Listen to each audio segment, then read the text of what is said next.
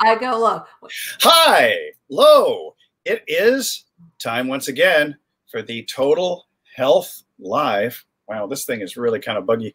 It's the time for the Total Health Live program, your weekly 1 o'clock Pacific program where we discuss all things related to health and how to not just survive, but thrive in these changing times.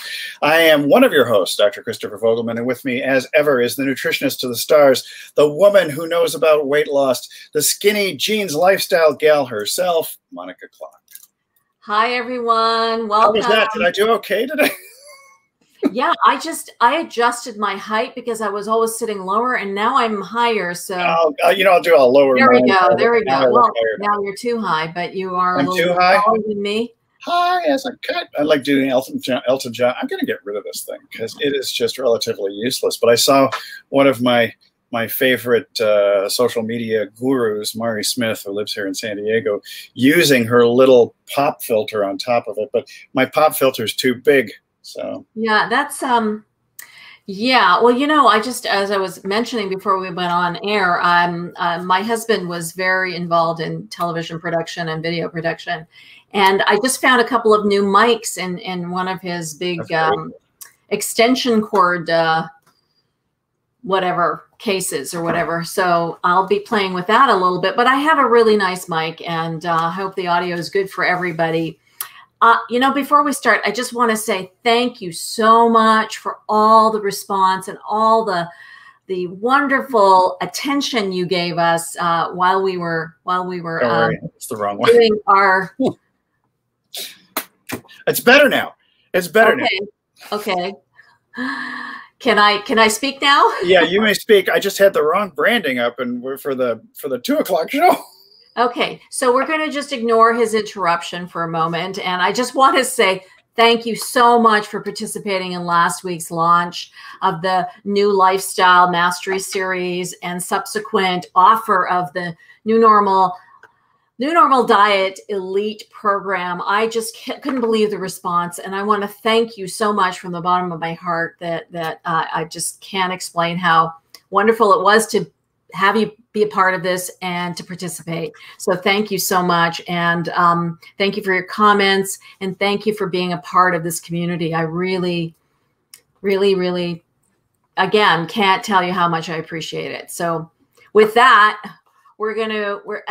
please stay tuned for more things coming. There's more things in development, and we're going to be rolling it out as we see fit, and as the need is there. And I'm, definitely happy with the clients that signed up, and I'm happy with all of you, not just the people that signed up, but I'm happy with all of you because you're priceless people, priceless individuals. And just my mission, and I know Christopher's mission, is to keep you healthy and strong for a long, long time. So with that, why don't we dig into COVID news?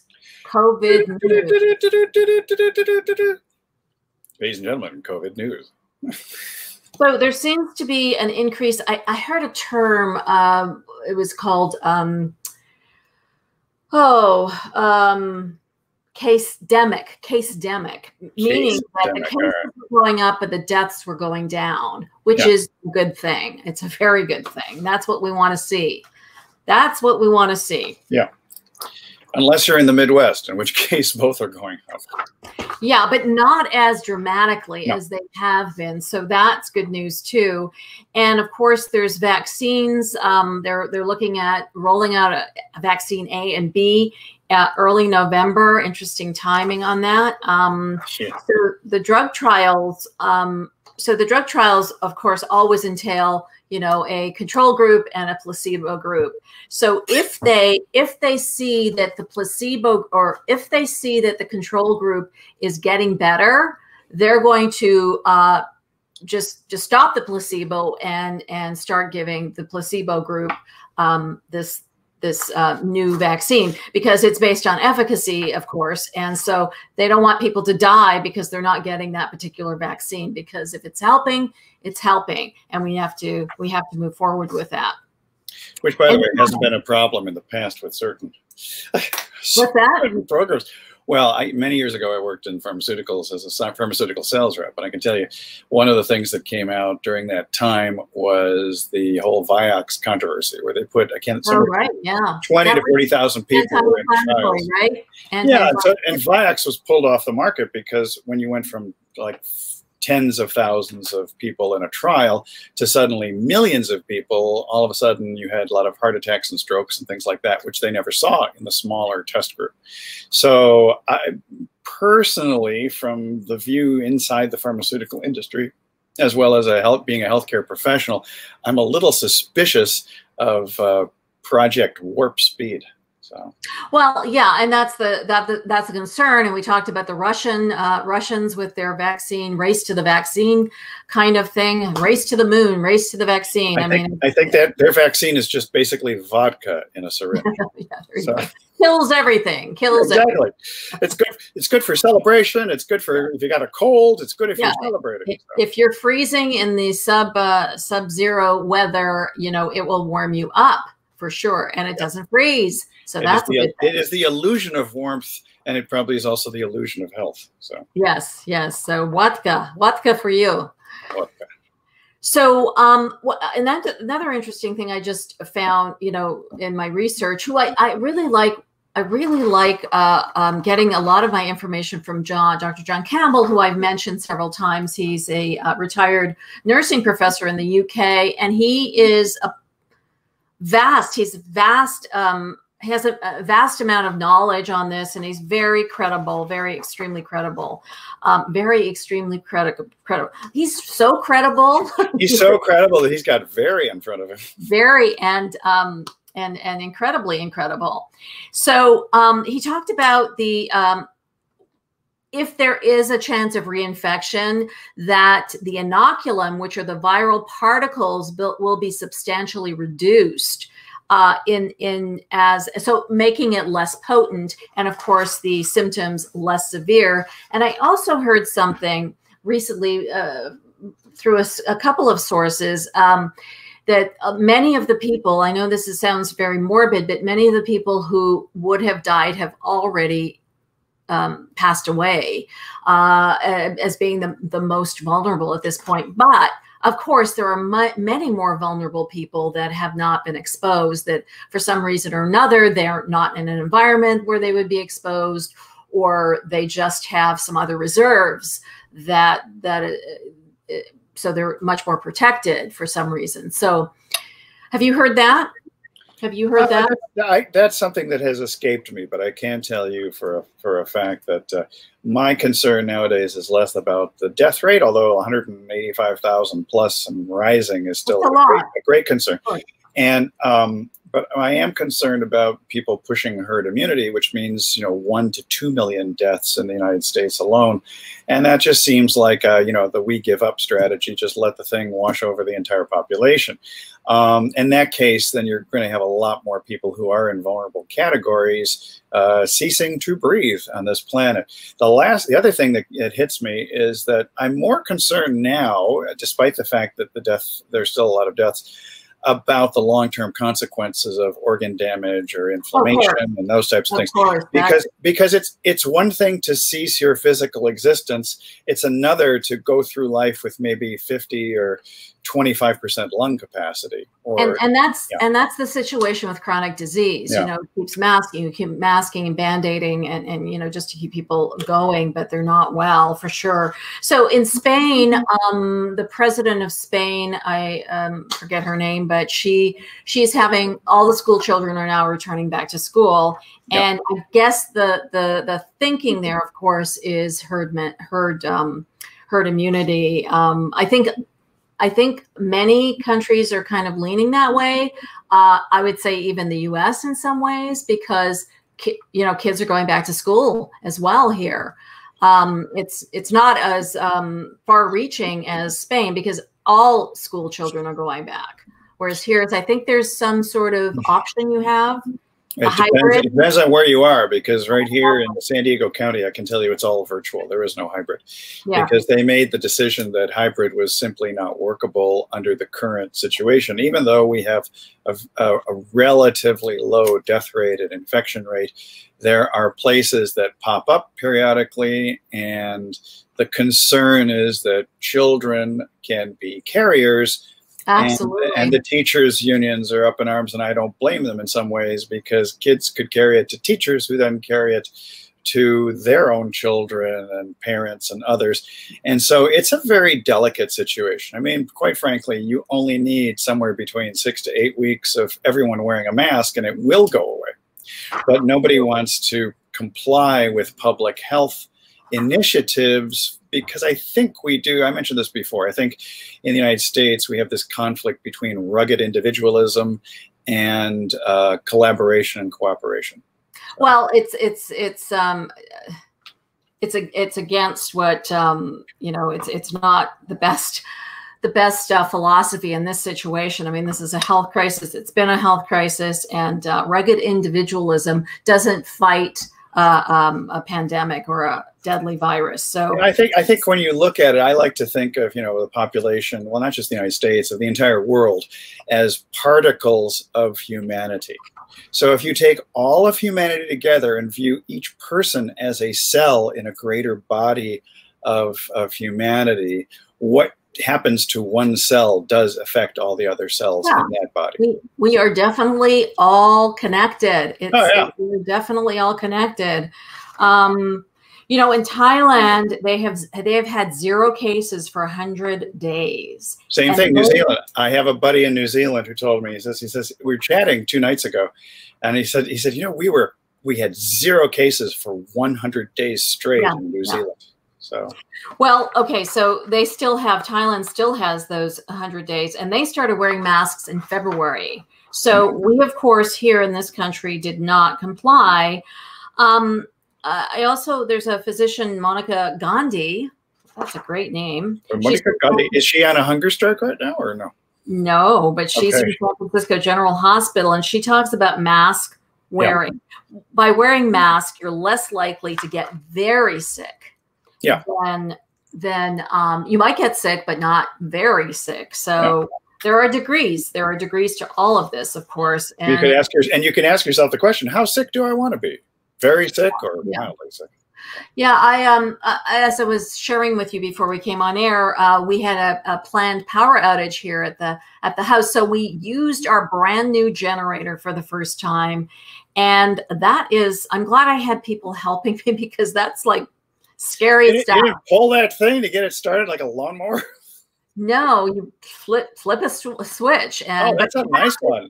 I'm used to the ones where you have to pull this. Yeah, no, this is brand new. So you just flip a switch, but you have to, it's all strategic. You have to put the larger appliances, you plug those in first, and then the second one, it's sort of like tiered. How do you do it? And of course, all the materials connected to this product talked about flammability, carbon monoxide poisoning. It'll blow up. It's gonna, you have to ground everything. I mean, I did not want to get near it. Well, some people make the tragic mistake of using a generator, a gasoline or diesel powered generator, indoors. And but that's a classic. Every season, when there are power outages all across the U.S., there's somebody who starts their generator indoors. Don't ask me why. Yeah, I know a lot of it's legal protections in those materials. My husband's nurse started it up the night before, and it was very close to. It was in the patio and was very close to the window, and so fumes were coming in, and so we decided actually to put it in the garage, because we have a very large. Keep the garage open? I hope you keep the garage open. It was slightly open. And one of the neighbors came on a bicycle and was sort of like, oh, what's going on here? I hope you have, it aerated enough so you don't inhale all these fumes. And it was quite something. I think it caused more anxiety than anything. And, but, I think it's a good thing to have, especially if you have equipment. Yeah. If you have someone at home that requires specific medical equipment, durable medical equipment, it's definitely essential. And my husband's hospital bed should be running on 9-volt batteries, and of course it wasn't. So so we're getting that checked into. But check it out. I think it's a good thing, but you have to be extremely careful and have people around that know what they're doing. You know, yeah. So we had a little bit of a generator party here yesterday. Yeah. Yeah. I mean, not a real party, because I'm not endorsing parties, because socially just it's a weekend, right? And we don't want parties. This was 2 nurses plus my husband and myself and a generator. 2 nurses, a patient, and a nutritionist walked into a house. Sound like a movie title? Yeah, yeah. No, it sounds like one of those bar jokes, like, you know, a priest or rabbi. It could be, yeah. But I was thinking 4 weddings and a funeral. Ah, yes, yes. Nobody died. Nobody died. Although I do need to share, Big Chewy's with us today. Oh, Big Chewy! Remember our mascot, Big Chewy? Big Chewy. Where's little Chewy? I cannot cook Big Chewy because he's like a pack. Big Chewy gonna rot if you don't cook them? Well, they last a long time, actually, but put them in your root cellar. But we did buy him a friend, and they mated, and we all of a sudden created. These are. I don't know. Yeah, little Chewy. This is this. Chewy has a weight issue, I think. Yeah, little Chewy is not as little. Chewy weighs more than Big Chewy.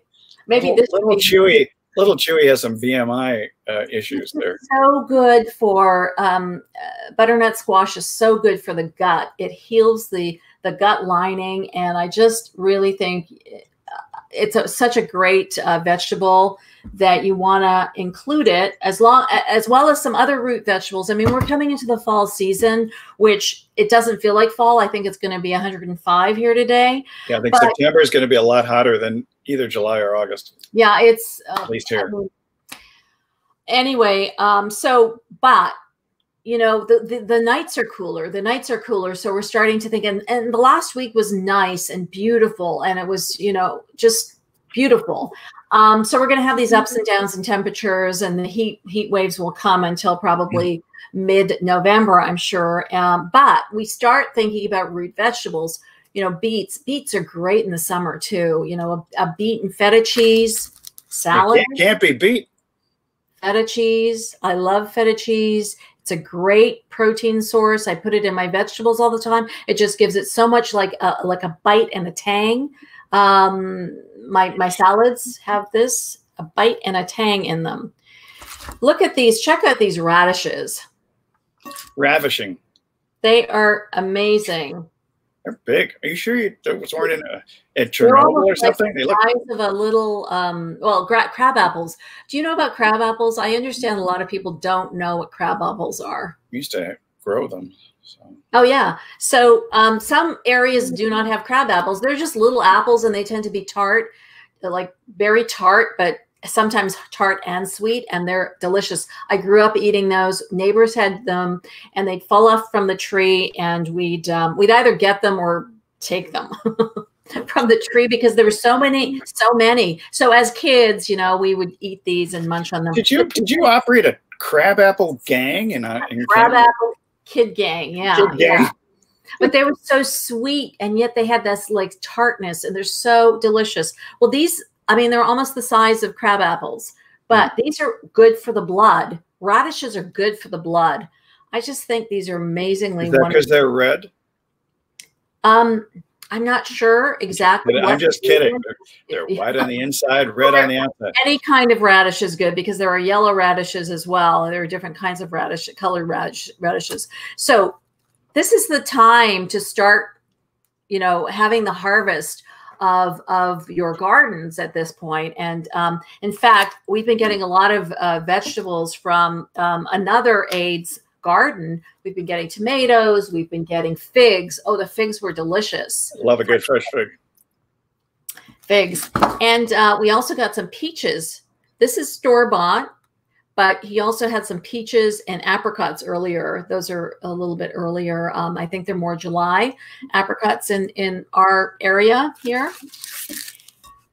Can't go wrong with garlic. Good for the immune system. Yeah? No, I'm just thinking, no, it is good for the immune system. I'm just thinking when I eat too much garlic, it does disturb me. So. Oh, yeah. Well, sometimes it's the sulfur in garlic and onions that causes some digestive issues, but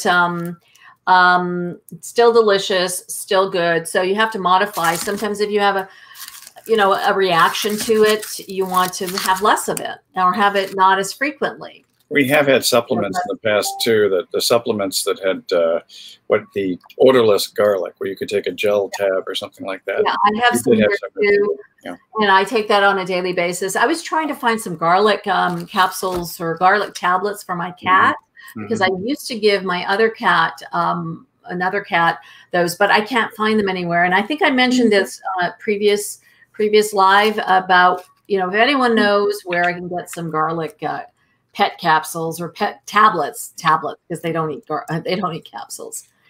And then this, so yummy, so rich. Add it to your food. And this is a mission fig. This is not a fig. Oh wait, sorry. I had to check something else. That would be a huge fig. Wow. It's a big fig. Big fig.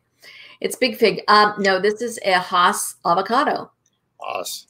It's not Carl Hass from the classic. And it's not quite ready yet, but it's almost ready. I like it just soft enough. Yeah, we've had some interesting things because here in Coronado, on Coronado Island outside of downtown San Diego, we actually, there goes somebody on a motorcycle. We've actually had neighbors, very friendly neighbors with avocado trees. And we have, and in fact, I wound up picking up some avocados from an alleyway not too long ago, and this is the same. This is the crab apple scenario that I was sharing. Same idea.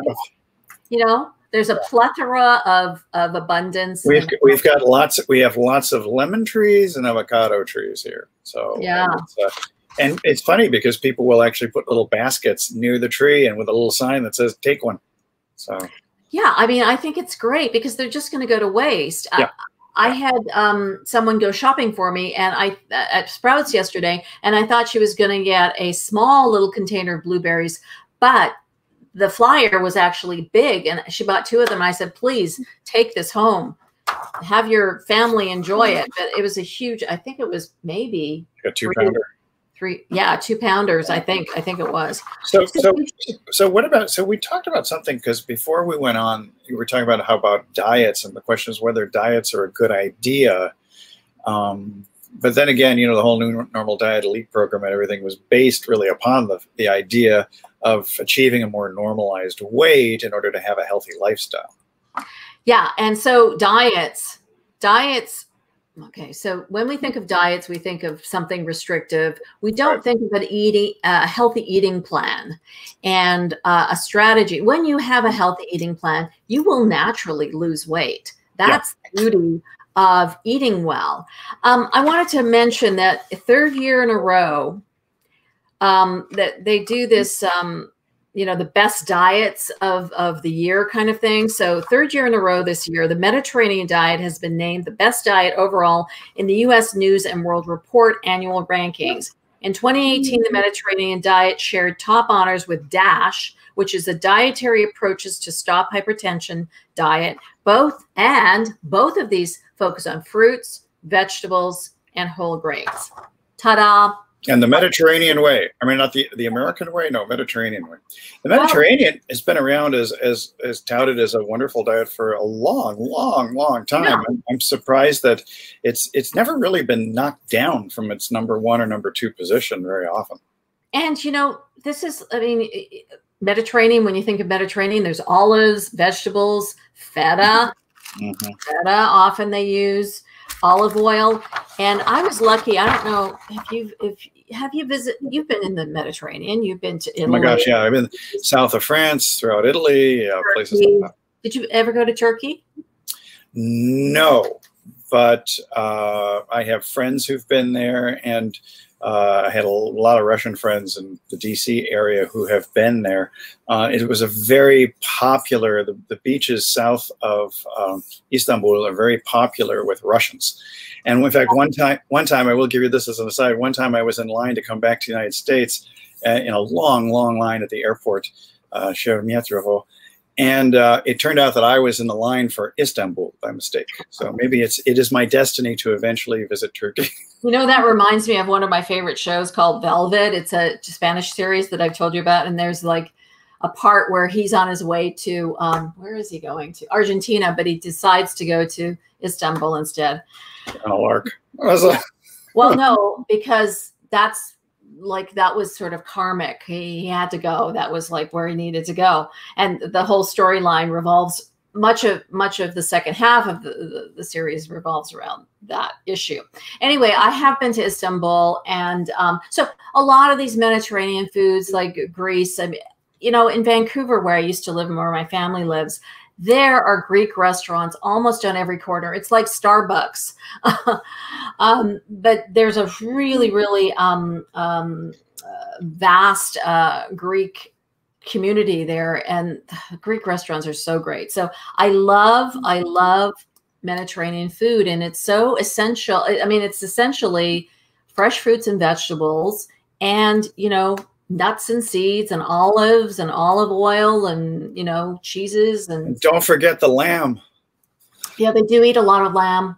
And fish, lots of seafood. So. Yeah, lots of seafood and fish. But also India, I mean, of course, there's a lot of vegetarians in India, but they do eat lamb. They certainly don't eat beef, of course. We know that, especially, well, the Hindu population doesn't. So, but yeah, so they have the souvlaki's and their versions in each country. And so certainly Iranians and the former Yugoslavia. When I went over there, it was still Yugoslavia. So there were lots of similar foods.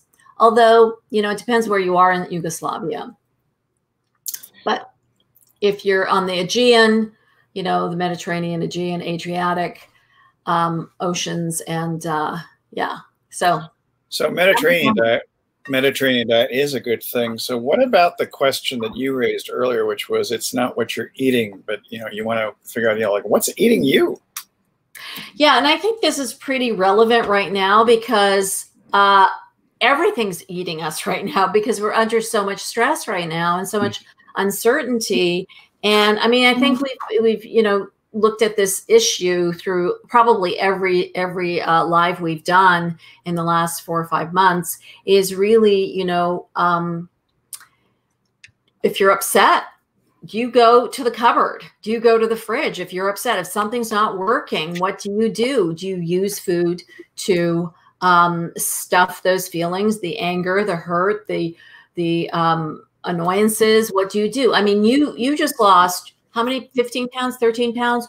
I think it was like 15 or something. It was 7 kilos plus. The funny thing is, you know, you get to these areas where you're stabilized, and then like for a week or two, nothing, and then suddenly things change. Yeah, so I think people get discouraged when you reach a certain set point. But I know from working with hundreds and hundreds of dieters in the DC area that, you know, sometimes things just stop and your body is readjusting and coming up with new set points and ready to go into the next batch of fat burning activities. So yeah, so those plateaus are very, very common. Yeah. But I want to ask you specifically, Christopher, before you sort of cleaned up your diet a little bit, yeah, did you rely on food to stuff down your feelings? You didn't do that. So you don't have that pattern. Really. Yeah. I don't have that pattern. And in fact, you know, it's interesting. I go through periods of cutting out alcohol completely, like I've done for the last 7 or 8 weeks or so. And yeah, I think part of it is just because I'd like to see who's in control here. Is the body and its cravings in control, or am I in control? And I will tell you that based on many even crisis moments in my life, the times when I was able to fully feel everything that my little cerebellum and amygdala and, you know, were feeling, were far better than trying to numb something out. And I think it's a mindset which says embrace emotional pain so you can figure a way to take that energy and transform it into something more useful. I think, yes, absolutely right. And I think in all my experience of working with women, I think women tend to do that more than men. Yeah. I've certainly worked with men, but mostly women, and women do tend to stuff their feelings because they tend to be a little more emotional, and they, you know, that's often the way to deal with that. But you said, but also on the other hand, women are far more in touch with their emotions. Men often are just sort of numbed out, like on a daily basis.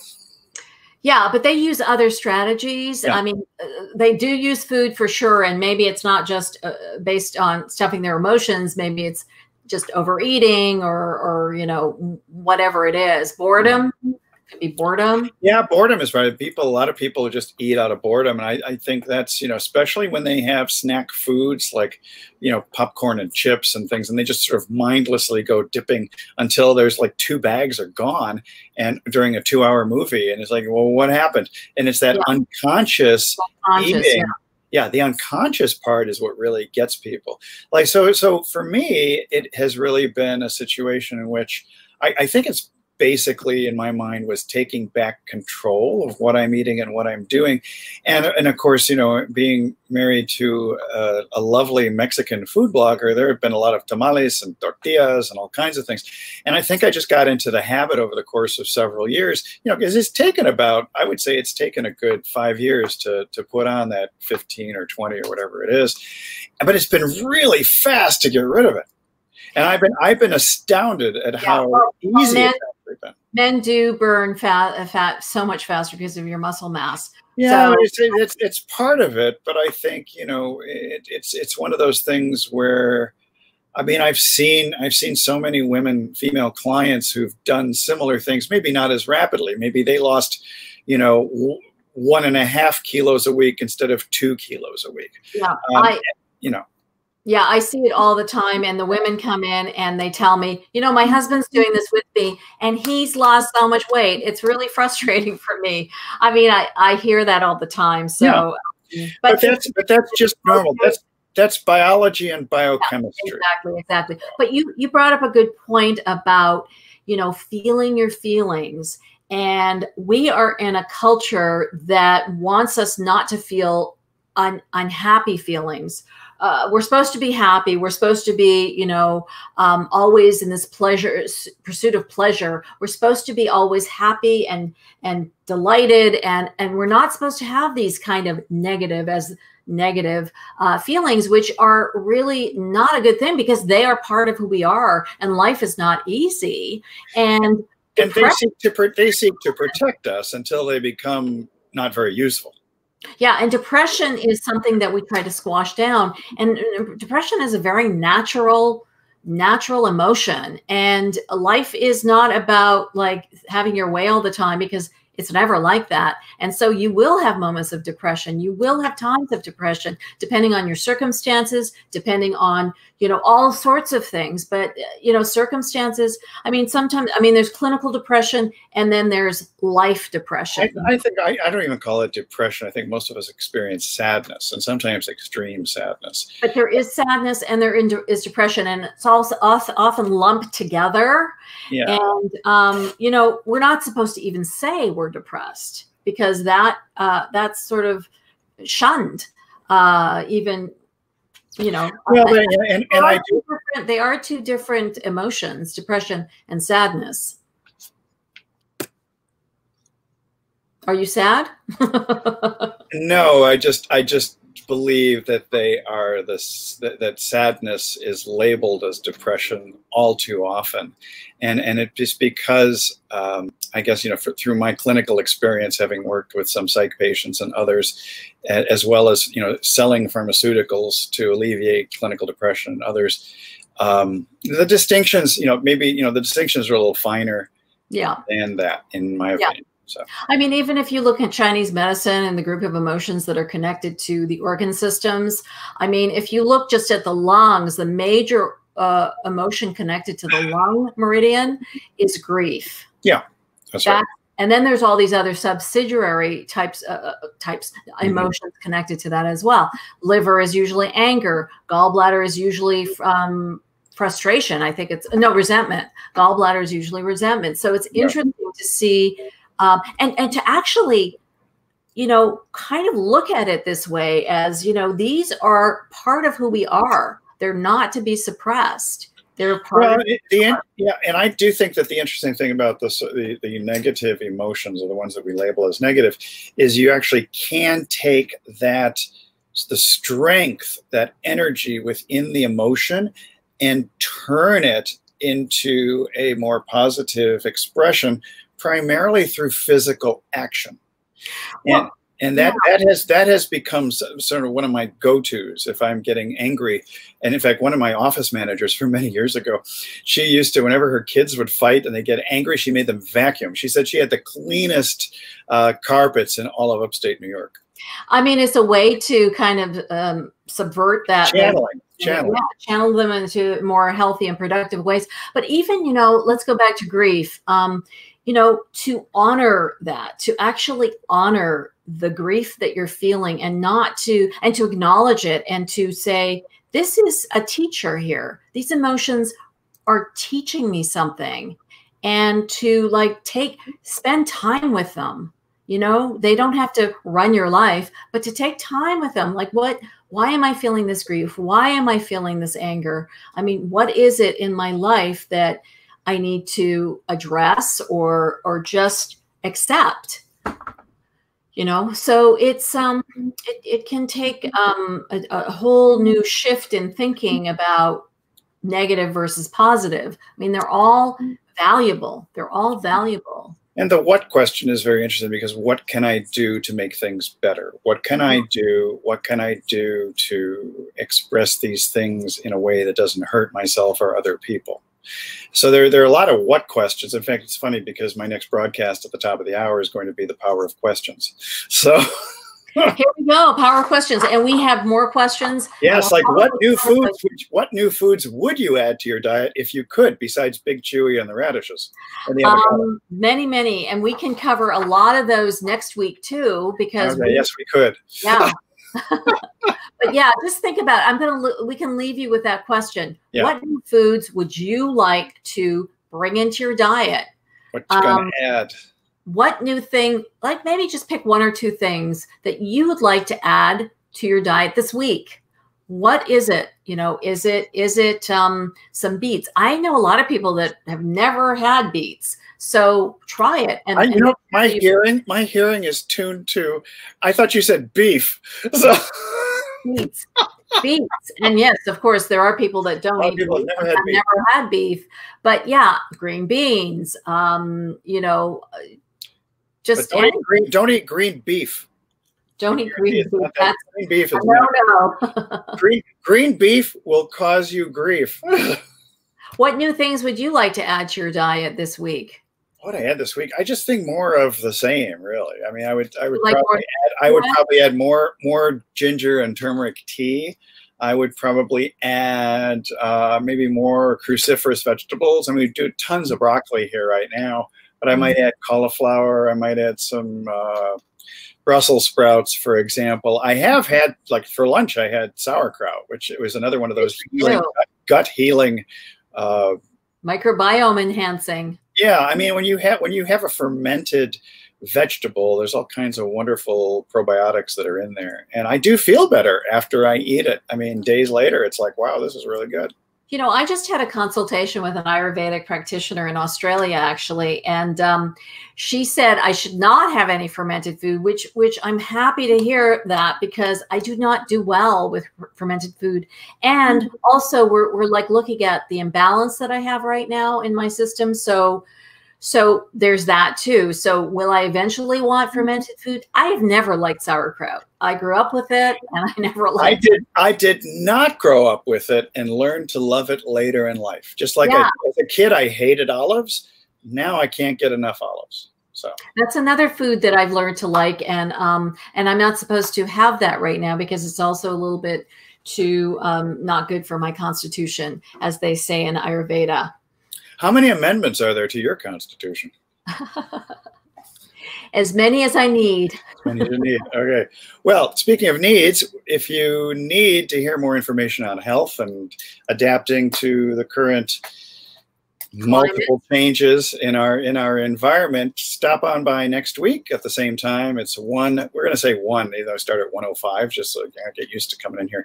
At 1 Pacific, 4 Eastern, 3 Central, 2 Mountain, and 10 a.m. Hawaiian Standard 10 a.m. Hawaiian. And I know a couple of you are watching us from Hawaii because you've told me so in private messages. So, aloha. Aloha. Mahalo. Okay, we'll see you next week. All right. See you next week. Have a good